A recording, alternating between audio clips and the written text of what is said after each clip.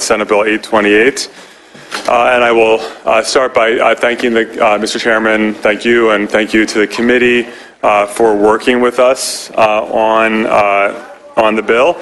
And I do accept the committee's amendments. And I will note that in addition to the amendments suggested by the committee suggested various additional avenues of clarification and fleshing some things out.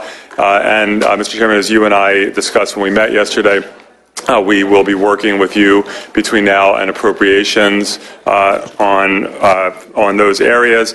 And one thing that we did discuss is that one of the committee amendments is to reduce the 200% of RHNA in terms of zoning to 125, and that is part of fleshing these various items out over the next month or so. The goal would be to increase the 125 back to 150, so we would end up at 150% of the RHNA allocation.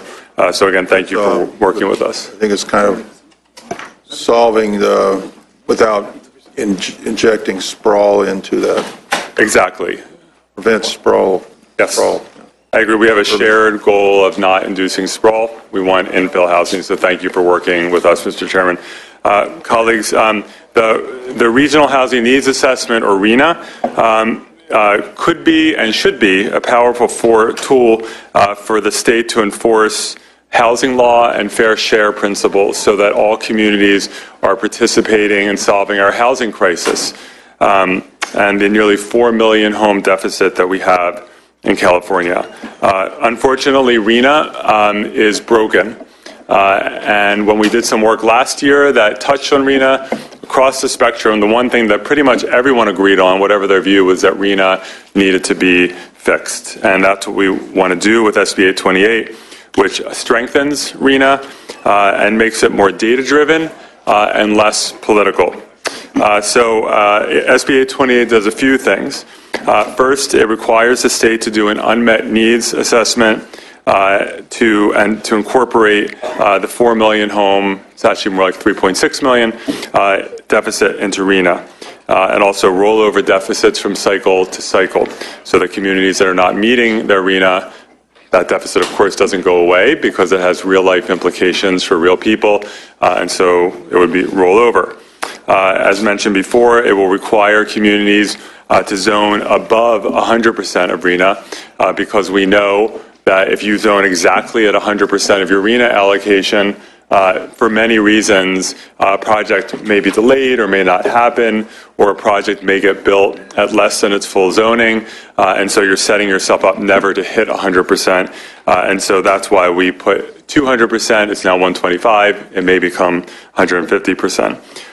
The bill also requires the COGS to focus on concentrating growth in high opportunity areas with good public transportation because, as we just discussed, we don't want to induce sprawl.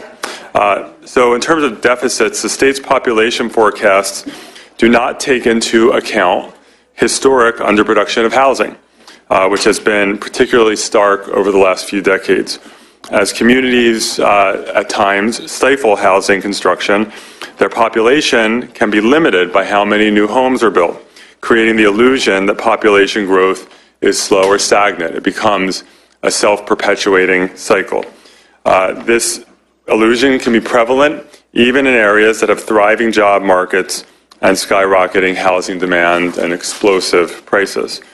There's also no rollover mechanism currently in RHNA to ensure that underperforming communities are accountable for their remaining obligation.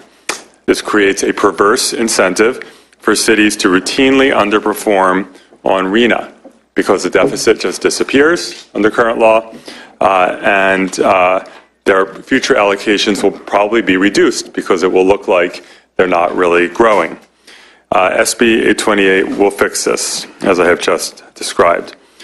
It will also address zoning, as I've just described, in terms of going above the 100%, and will focus growth in infill areas as opposed to sprawl.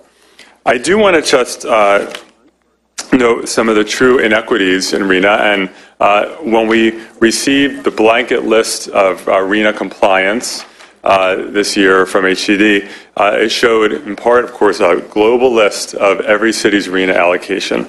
And you saw some of the inequities. And I could point to a whole bunch of examples. The one that is probably the most extreme in Senator Allen's district is the city of Redondo Beach, which is opposing this bill for reasons I do not understand, because it will help with the inequity that they're experiencing. Redondo Beach was given a RHNA allocation of 1,397 units. Its two neighboring cities that are not dramatically different in terms of population, Hermosa Beach and Manhattan Beach, received allocations of 2 and 37 compared to 1,397. We also know that the city of Beverly Hills received a RHNA allocation, again, this is all over an 8-year period, of 3 units over an 8-year period. So SB828 will require a much more data-driven approach and fewer politics. Right now, RHNA allocates to each COG a blanket amount, and the COG then divvies up the numbers among individual cities. And that can become very politicized. That will end, or at least be dramatically reduced, with SB 828. I want to thank the Bay Area Council and the Silicon Valley Leadership Group for co-sponsoring this bill, and testifying with me today are Cornelius Burke from the Bay Area Council and Michael Lane of the Nonprofit Housing Association of Northern California, an umbrella organization for affordable housing creators and other advocates. So I respectfully ask for your aye vote.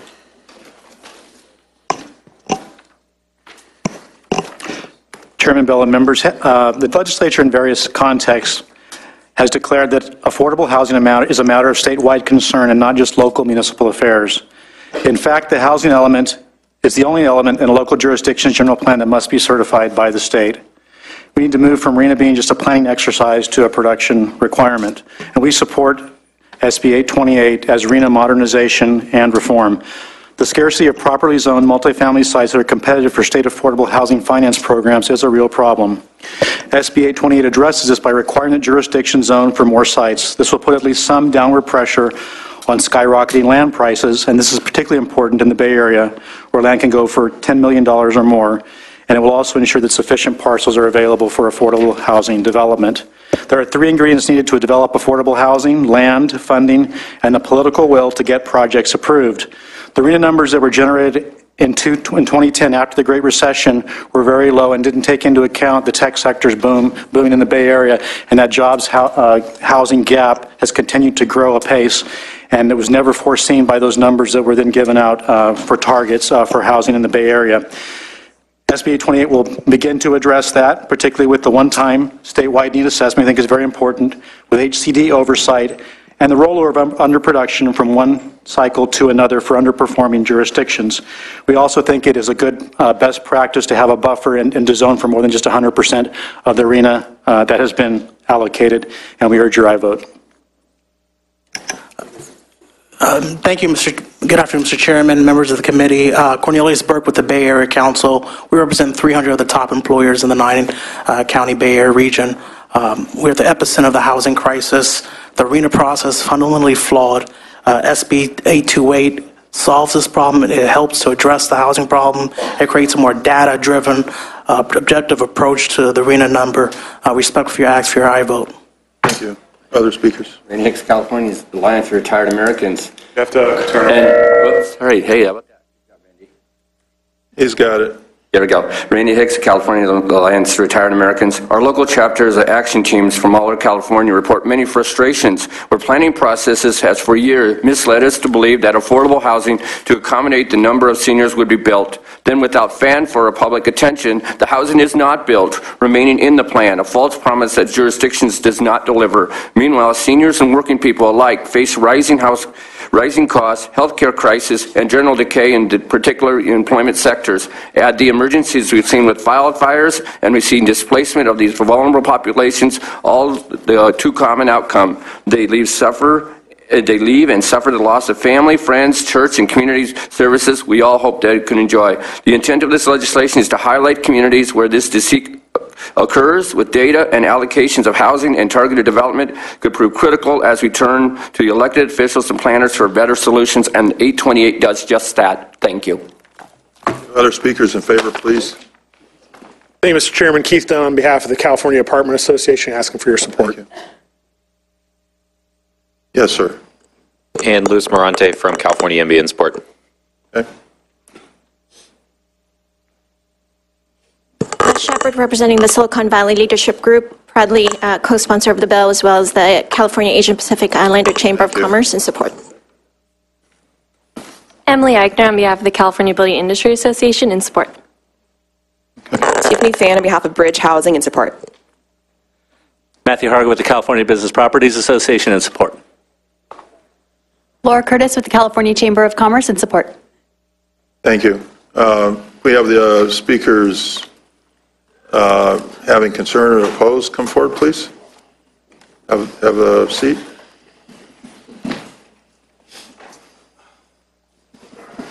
Thank you. Good afternoon. Bill Higgins from the California Association of Councils of Governments. And we appreciate the opportunity to speak to you today, and we appreciate the amendments that you have taken and appreciate your service on the MTC board when you were there as well. And it's actually that service on MTC's board where they serve as an MPO and in charge of the Regional Transportation Plan, and the COG function here that I'm here to actually talk about. Paragraph D in the comments of the analysis make a comment that it is entirely possible, if you're asking the housing to be distributed according to an equity set of principles, that that distribution might be different than the distribution you would use to reach the maximum GHG reduction that you could get out of that when we model it.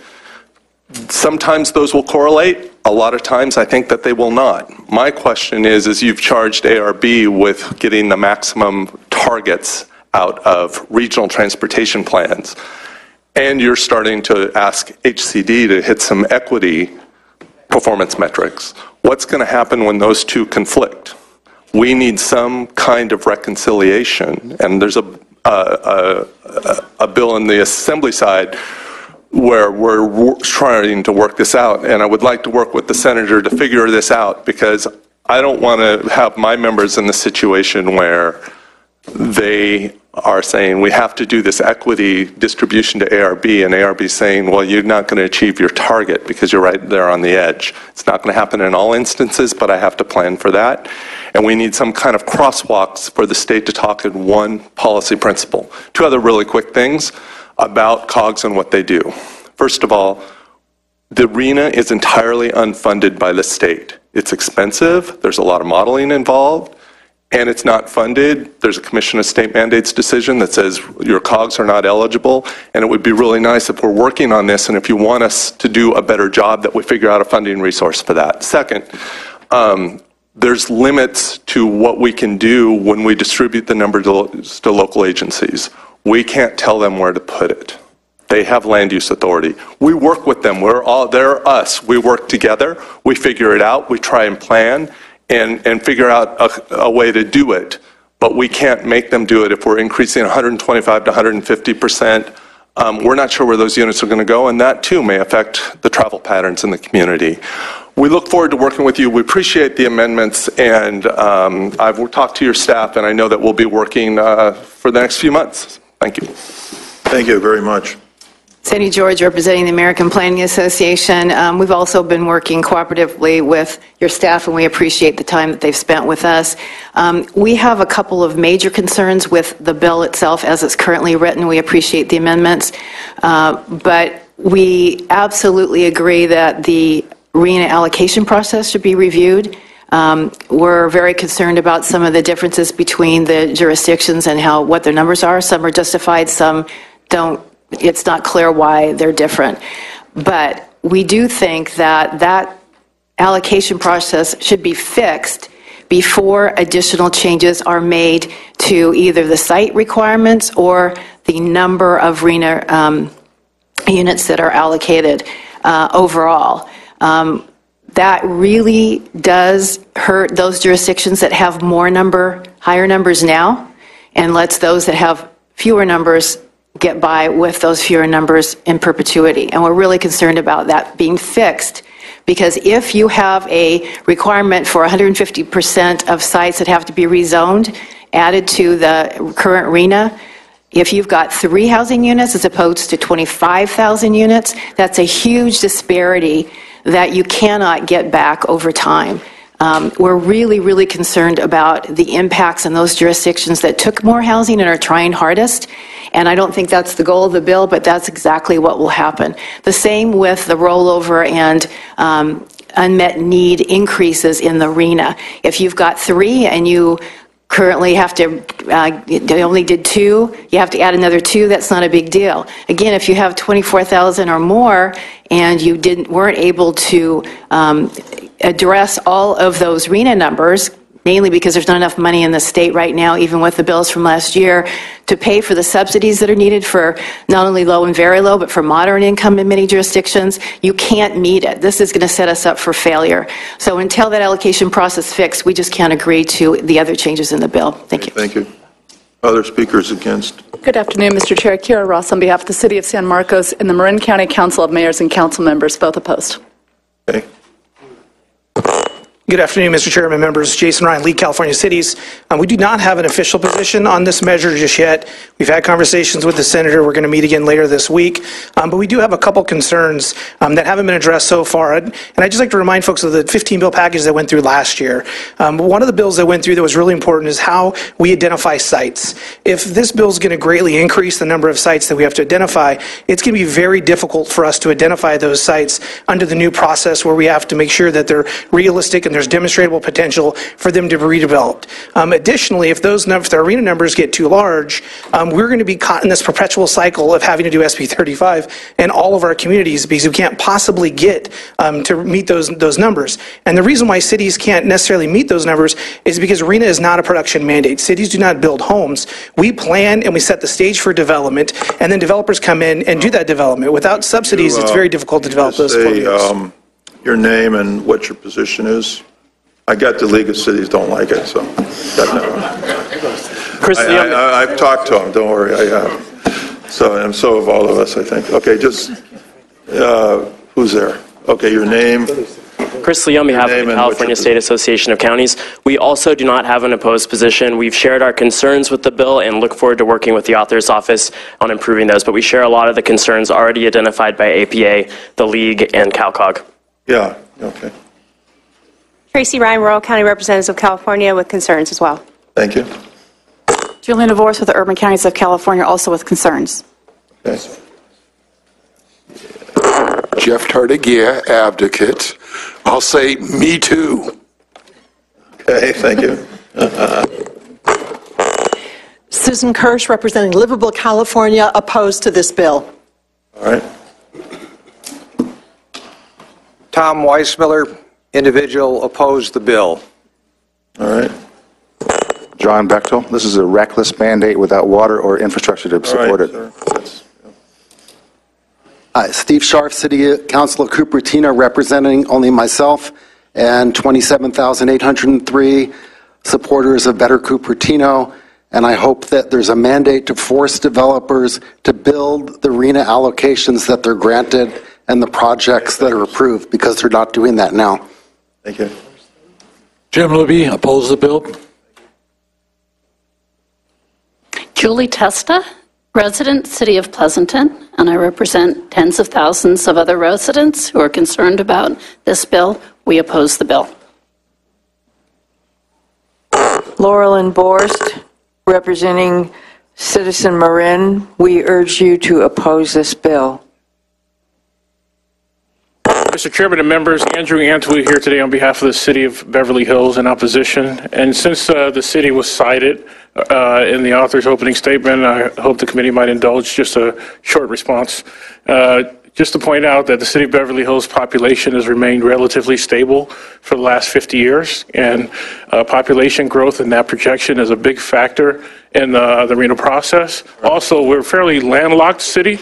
And so those are two driving factors in the process. And so we did have relatively low RHNA targets. Also, the land value for units in the City of Beverly Hills is drastically high. And in many cases, cities like Beverly Hills would like to coordinate with their neighbors. What was your name, please? Andrew Antwi. Okay, thank you. We oppose the bill. There we go. I got it. Thank you. Beverly Hills. Okay. Coalition to Preserve LA, Ilana Wachtel, we oppose the bill. Okay. Jorge Castañeda, Committee to Defend Roosevelt, Los Angeles Tenants Union, East Side, strongly oppose. And Christy Foy with the City of Redondo Beach, opposed to the bill. Rick Hall, San Francisco, Mission anti-gentrification activist, oppose the bill. Mei-Ling Stephan from Sunnyvale. My neighbors encouraged me to come to express our opposition to a one-size-fits-all bill that does not address the real problems of inequities. Thank you. Okay. Just a discussion on, first of all, regional planning issues in general. Having been on the Metropolitan Transportation Commission for 22 years and chairing the commission as well, I think that you can fairly say that the transportation planning, the funding of transportation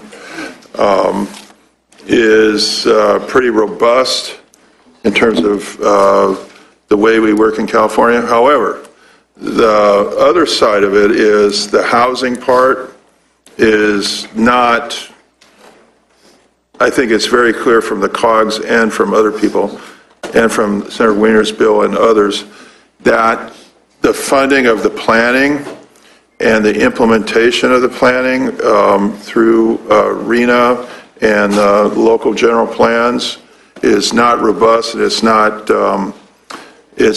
effective, I would say. I would honestly say that it's not effective.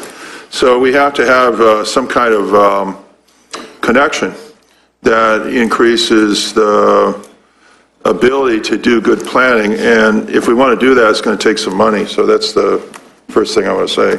So when we talk about housing legislation, just like when we talked about SB1 last year, in SB1 we added money for planning. We had money for planning so the local planning organizations could do a better job planning the transportation facilities. I think we have to add money for the local housing, regional housing organizations, and including some of the cities, the smaller cities especially, to help them do a good job on planning for the housing requirements in their general plan. General plans, just a comment on general plans. Yes, general plans are a conflict-ridden document. I think when people invented the idea of general plans, it was to replace quote-unquote zoning, because people felt zoning was not done on a real plan basis, and there was no idea of how you can determine how many parks, how many schools, what kind of transportation facilities, what kind of services a community could have. So they developed this idea of the general plan. And since that was created, I think it's done a pretty good job in developing planning for most other things, land use, parks and recreation. Somewhat later, it started to get better in terms of planning schools, but it's never really done a really good job on planning the housing. And I think that's another thing that we need to work on, enforcing and creating better planning for the housing supply. So I'm willing to work in the context of the regional planning and the local planning to improve the goals and implementation of the goals for more housing in the various communities. And I think we all should agree with that. So we can beef up the regional plans and we can beef up the local plans by working on this bill. This bill has generally a pretty good direction, from my opinion, but I think it needs to have some other things where there's some conflicts and things that need to be cleared up. And Senator Wieners agreed to work with me between now and the Appropriations Committee to kind of do those kinds of things that were mentioned in the staff report specifically. So I'd like to invite other speakers, other thoughts from members, Senator Allen, Senator Cannella, senators, and maybe Senator Wiener can comment on this. Okay, I'm struggling with this bill a bit because last year, you and I had spoken, Senator, about trying to fix some of these enormous inequities in RHNA, and I was hoping that that would be what would happen with this bill. I think that my understanding of the issue that Redondo Beach has is precisely what you just described. The fact that they have such a higher allocation than their neighboring cities. We're basically doubling down on that formula by forcing, by sort of taking the existing allocations. I understand we're not doubling them anymore. We're now doing 125%.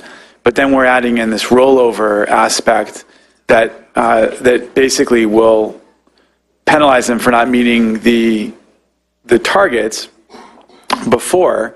And I do think we need to get more aggressive with our cities about this, but I do think that there's a basic equity issue here because they had such a high arena burden. You can understand why they would be concerned about anything that doubles down on the existing RHNA numbers, as your bill seems to do. I may be confused, but that's my understanding of why Redondo Beach is so opposed. It's because of the fact that that there's such a disparity between their allocation and their neighboring cities' allocations. Senator Wiener, do you want to respond to the question that Senator Allen raised, or sure. You want to hear them all?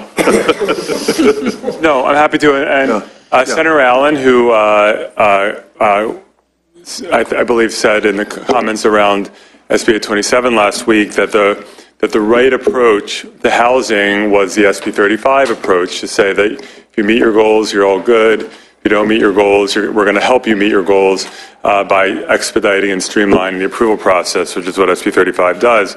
But of course, if RHNA is out of whack, which it is, that means that it's not going to be, you're not going to really have the best possible result. And the Redondo Beach situation is a situation where RHNA shows how RHNA is out of whack. In terms of the rollover, we're happy to have conversations about what that means. If you have a city that has a really out of whack, excuse my jargon, but out of whack RHNA, either high or low, what that means. That's a fair point for the truly outlier cities. And the question is, it may be that Redondo Beach's number was the right number, and Manhattan and Hermosa Beach were the ones that were out of whack, or maybe vice versa. And that's something that we can certainly take a look at in the bill, because if it's really clear that a city got an allocation that was just really bizarrely large based on nothing, we can take that into account. But don't know until you find out. But yeah, so what do you say? You don't know what the reason is. Right. Well, the reason we know we can find out. The reason is often political. Just to be honest. We can't say that until we look into it. So that's what I'm saying. Everything's political, I think. So we all know that. But I think the reason that they got the 25 versus the other one getting 3 or whatever it was. There might be some explanation, but there might not be in a logical frame. So I think the point that Senator Wiener has is to set up some logic behind it, correct? I mean, that's the goal, is to create some kind of real logic and fairness and equity. Absolutely, Mr. Chairman, and we're trying to make what is a very problematic process, RHNA, a more coherent, data-driven process. Now, when you're starting out from a structure that has some issues, you're never going to be able to perfect it, and you're building off of trying to fix the foundation, but it's a challenging thing to do. It's never going to be perfect, but this bill will move us in a very positive direction on RHNA, and it will also help us to actually take into account our full housing needs, which RHNA really doesn't always do right now. But as you've heard, we've been working with a lot of different stakeholders, and we're going to continue to do that. The bill is absolutely a work in progress. Well, I guess my concern is that I was hoping that there would be a kind of already a more comprehensive approach to rethinking RHNA. And I guess my concern is that I understand bills are works in progress, but it seems as though your approach so far has been to double down on a lot of aspects of the current allocation system as it exists that we've all agreed is a little screwy. So that's my essential concern here. The goal, Mr. Chairman, if I may, is to make sure that communities are getting realistic allocations that reflect population growth, job growth, housing needs. That's the goal, which is not always happening right now. So ultimately, we want to have real housing goals so that we get to a point where we don't have, 15,000 youth living on the street and people living in their cars and families leaving places like San Francisco and Santa Monica and Cupertino because there's nowhere for them to live. That's the goal. And we're open to any ideas that people have. We're absolutely extremely open to ideas, including what Senator Allen just mentioned about the specific issue in his district and other issues as well. But we think the bill is a really solid foundation to having a better system of setting housing goals for California. Mr. Chairman, if I may, I do just want to, there was an interesting a couple of comments that I want to just mention. We heard from the League of Cities that cities don't build housing, and we hear that a lot. And of course, cities, for the most part, don't physically build housing. But what cities do, of course, is allow other people to build housing or prevent other people from building housing. And the problem that we have, there are a number of them, but one of the problems is not that the cities are not themselves becoming developers, which they generally aren't, but that cities are stopping other people from building housing. They're doing it in many ways, and we all know what they are, making it really hard or impossible to build housing. So cities do not build the housing themselves, but cities can either make it much easier or much harder for other people to create housing. And in fact, we heard that from the Council of Governments. The representative of the statewide COG Association said, hey, we can't force the cities control land use, we can't force them to build housing, and then the cities say, well, we control land use, but we don't build housing. So it ends up the can gets kicked around, and then we just don't have enough housing, and so we want to just make sure we're setting good housing goals. And I fully support more money for planning. We did that last year, and I'm a big, especially for our smaller cities that don't have big planning departments, I'm 1,000% in support of supporting them financially to help them plan. I believe I neglected to point out that SB2 had money for planning. That was Senator Atkins' bill. She specifically put money in for development of housing plans. So SB1 and SB2 both had additional beefed up planning. I think that's a critical element in terms of accomplishing something here.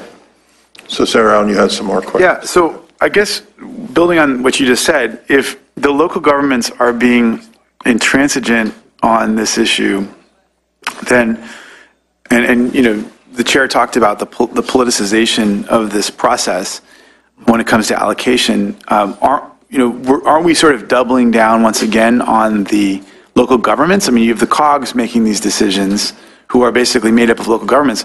Would it not be better to have, I don't know, I know a lot of people here aren't going to like this, but some sort of state agency that would look at at these issues more holistically, as opposed to, I kind of worry that the model you've structured is just, it doesn't extract itself from the political phenomena that you're seeking to address. We had that last week and it was voted down. So there are ways for the state. There are other ways to take a role, and we're open to those ideas. But this is about one specific issue. So one of the reasons why I think sometimes people hesitate to do. And the difference between what I'm suggesting and what you had last week is that RHNA 27 was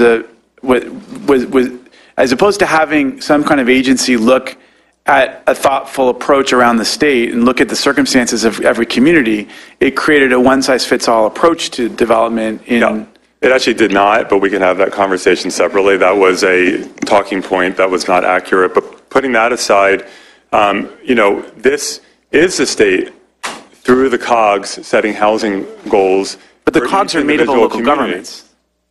They are, and they're given, local governments. The state gives them the numbers, and that's what's allocated to the state. You guys want to go have a cup of coffee somewhere? Okay, so where we are with the bill is we're recommending the bill to be approved with some amendments that specifically address some of the concerns that we heard today. Not all of them, but there's some other concerns. Senator Wiener has agreed to work with me and anybody else that wants to address these issues, and are all listed in our staff report. And we're going to work with the COGS, the League of Cities and the counties, and other interested housing advocates to get a bill, intending to get a bill that will be developed through the Appropriations Committee and to the floor of the Senate, hopefully. That's the glide path that we're on with this bill.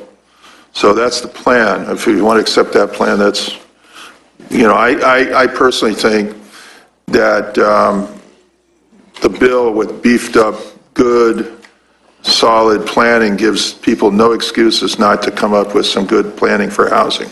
I think we can do that. It can get, we will not have any more excuses. There will be conflicts between environmental goals and housing goals.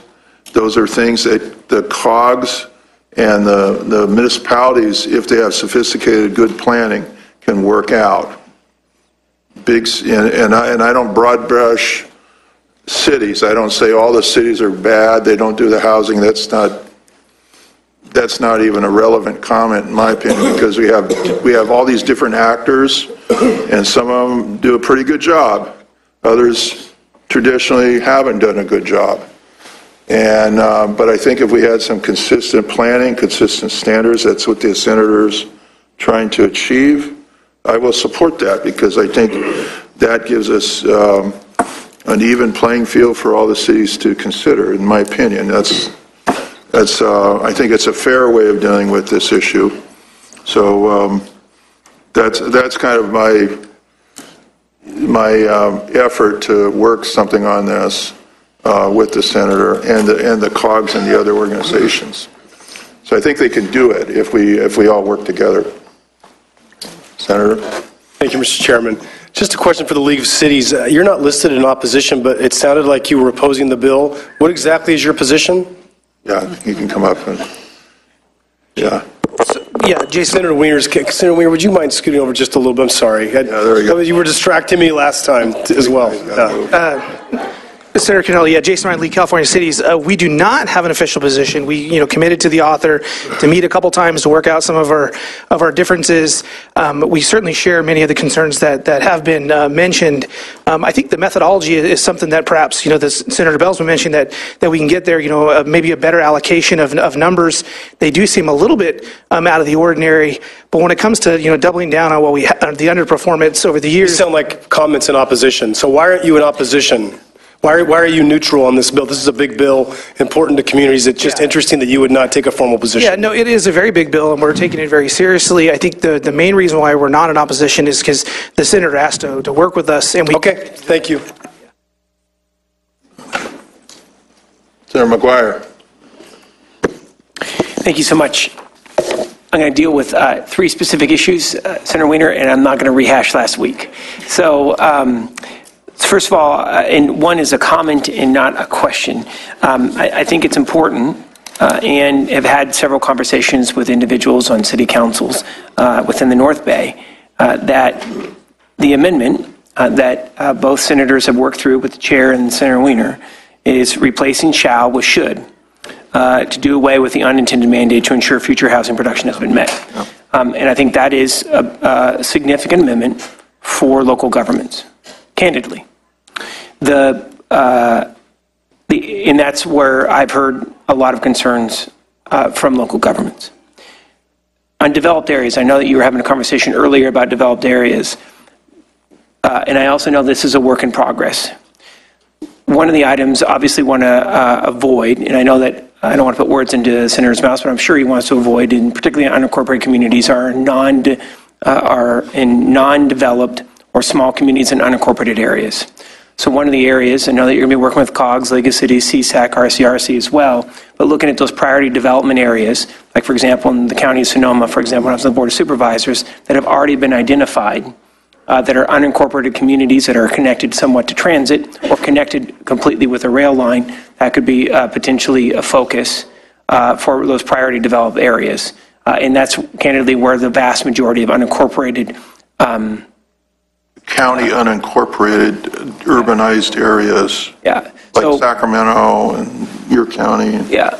So anyway, as you go forward, Suman, I think that's an area that will need to be focused in on and not sprawling out, right, within other areas. I know you're. I don't like sprawl. Yeah. So I'm all for avoiding sprawl.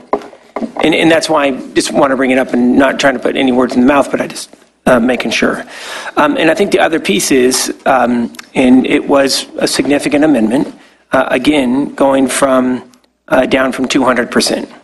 So not at all trying to rehash what you've already discussed, but I think that the important piece of this is focusing on what those affordable housing goals are, understanding they're moving the needle, and the shall to should. And I think that's important, and that's why I'm going to be supporting the bill today.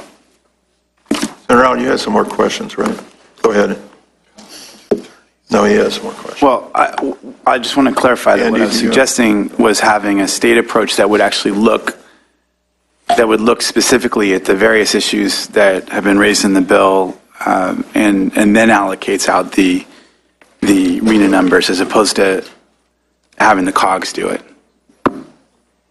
I would be happy to sit down with you and talk through that. I suspect that there are some people in this room who might not like that, but that's a reasonable idea to discuss. I think part of the goal of this, because what we've done in the past, and I think you're absolutely right, is we just say to each COG, this is your overall number, do with it as you will, and then some of these odd results end up happening, and inequitable results that sometimes have to do with incomes of communities or who has the most political clout. And the goal of the bill is to put more guardrails around what the COGs do in saying, okay, state, you gave us, let's just say, 1 million homes. I'm just making that number up.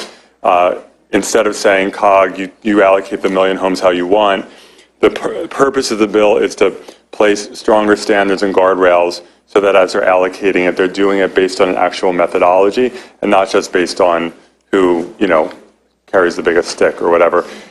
If there are better ways of doing that, we're absolutely open to those ideas. I think we probably share the same goal in just having the non-randomness of the COGs doing, we want to avoid the randomness of the COGs doing whatever they want. I'm not insulting the COGs. I was part of one. The RHNA process is a really difficult one. Everyone is in a difficult position. The COGs are in a difficult position. The cities are. It's so much pushing and pulling. No one's bad. No one's good. Everyone's just trying to do their job. But I think we can set up a better structure, and that's what we're trying to do. If there are other ideas, we are absolutely want to hear them.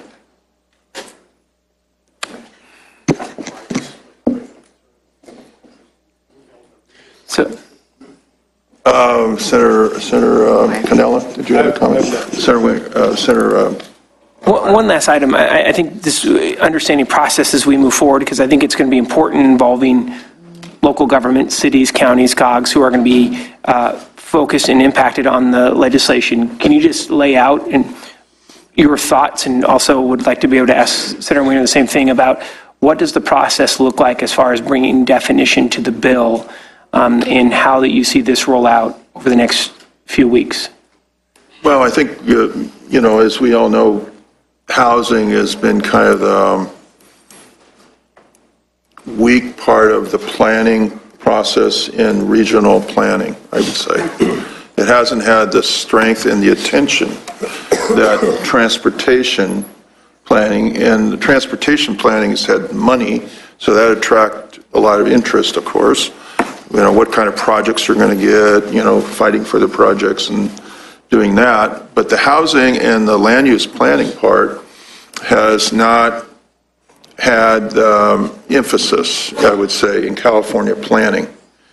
And my purpose in working with Senator Wiener is to actually make the COGS have a more relevant, clear planning process that can produce, working with the cities, more affordable housing in California, meeting our housing goals, creating an opportunity for our state to recover from the housing deficit that we have, creating the opportunity to see some logic behind financing housing. And if the public can see that we have a good planning process, a good a way of fairly determining where the housing should be built and planned, I think the public will have much more support for the affordable housing that's built in California. And I think part of the problem is we don't want to create a situation where it's a monster political issue that creates backlash and, constant, waves of different kinds of legislation over the years. We want to create a logical, clear process so everybody can feel comfortable, no matter what part of the state they're in. It could be, I obviously know that San Francisco is a different type of place than San Jose. I happen to think San Jose is a much better place. But San Francisco's a nice place too, Senator Wiener. They're sister cities. We're sister cities. But San Jose has different kinds of planning issues than San Francisco. Like you pointed out, Santa Rosa, Healdsburg, there's different sizes. And then we have cities that had grown real fast, and then we have cities that don't grow at all. We have different types of communities. I hate to admit it, but the man from Beverly Hills pointed out that that city hasn't grown at all. And so San Jose grows quite rapidly over the last 30 years, and several other cities and other communities in California. So I think we have to genuinely, not be, I would say, broad brushing this too much. If we broad brush it too much, then we'll not achieve what we're trying to achieve here, okay, which is to get more housing. We're not going to achieve it. We have to be a little more sophisticated in our approach, I think, and look at the individual areas and respond to that to see what we can do to get the best opportunity for housing in each one of those areas. So that takes a lot of planning, a lot of work, and money. No, I appreciate that. And please, Senator Wiener, I just have a real quick comment after Senator Wiener.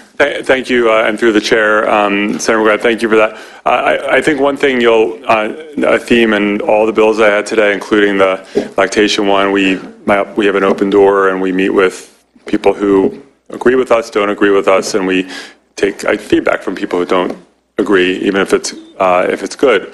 I want to actually, I've had my disagreements with the League of Cities. I want to actually thank the League of Cities for not coming out quickly and opposing the bill. We sat down with the League early, and I said, you have my commitment that we'll work with you, and we're doing that, and we will do that, and I'm very appreciative that they haven't quickly come out in opposition, and we're going to continue not just through appropriations, but I'm sure if things go well, then through the Assembly, we'll be continuing to work with stakeholders, and I look forward to that process. RHNA is really important. It gets beat up a lot, including by me, because it has problems, but we're going to, I hope, make it better, and it's going to take a lot of smart people to help make that happen.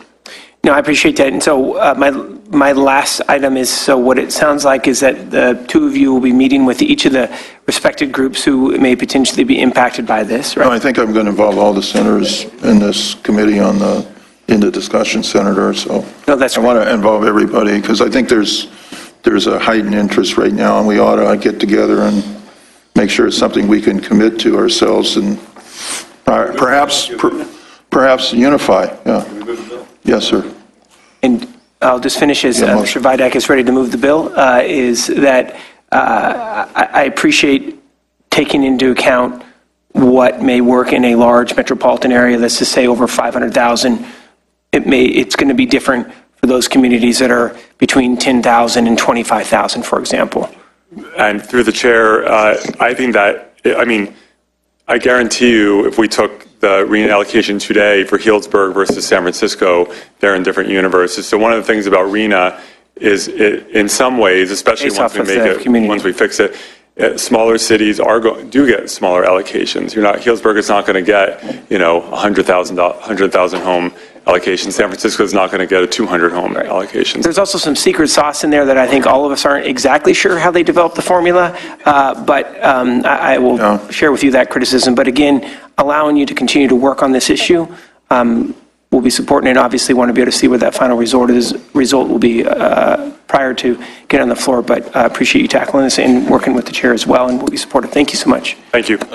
Senator Gaines, you have a comment. Senator? Yeah, thank you, Senator Wiener. If you could just help me a little bit in terms of housing element, because I know these are estimates that are made by municipalities, but it seems like the market conditions have to be just right, too. You've got to have interest rates. The economy needs to be growing, I think. You've got to have a lot of market-driven mechanisms in place in order to satisfy a RHNA requirement. And so I'm wondering if maybe you could just respond to that. The building industry is in support, but these are basically just estimates that may or may not be adhered to based on what's happening within the marketplace. Yeah, so you need two things. You need the economic strength for the privately produced housing, and then you need public funding for the lower income housing, and both are important elements. And we do have support from the construction industry. We also have support from nonprofit affordable housing developers as well. So it's a nice pairing. And the way, of course, the way it works is the RHNA numbers come out, and then as communities are going through their housing element process, they have to zone or identify in their housing element and ultimately zone for whatever their RHNA is, and we're now saying it should be a little higher than the RHNA because it doesn't always pan out on every parcel. And yes, there are times when if the economy tanks, you will see a drop in production, and that's beyond anyone's control. But then when the economy accelerates, if communities are allowing the housing to be built, it tends to get built. And in communities where, for whatever reason, developers or affordable housing developers are not interested in building, then even if they don't meet their RHNA, if no one's going to build, no one's going to build.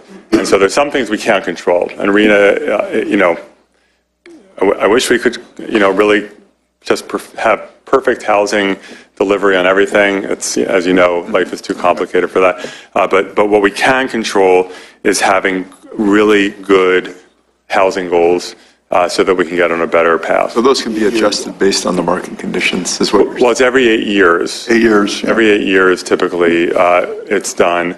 And, using it. And again, right now, every council of government, they have their own, sometimes they do it their own way. And so there's not even complete consistency across the state. We're just trying to make it a little more consistent. Okay. It's not perfect. I'm never going to claim it's perfect. Thank you. Other questions from other senators? We have a motion on the floor. Senator, would you like to close? Colleagues, thank you. I really appreciate the thoughtful discussion, and I respectfully ask for your aye vote. Call the roll. Senate Bill 828 by Senator Wiener. The motion is do pass as amended and refer to the Committee on Appropriations. Senator Bell? Aye. Bell, aye. Cannella? Aye. Cannella, aye. Allen? Dodd? Dodd, aye. Gaines? Gaines, aye. Galgiani? McGuire? McGuire, aye. Morell? Roth? Skinner? Skinner, aye. Vidak? Vidak, aye. Wachowski? Wiener? Aye. Wiener, aye. Thank you, colleagues. Thank you, Mr. Chairman. 8-0. We have 8 votes in favor. We'll leave the roll. Senator, perhaps some members. Senator Skinner is here. Welcome, Senator, to the Transportation and Housing Committee. We've all been busy. including you, and you have 3 bills, and then Senator, we are co-presenting item 3, so if it's your pleasure, you could present your bill, and then we'll go to the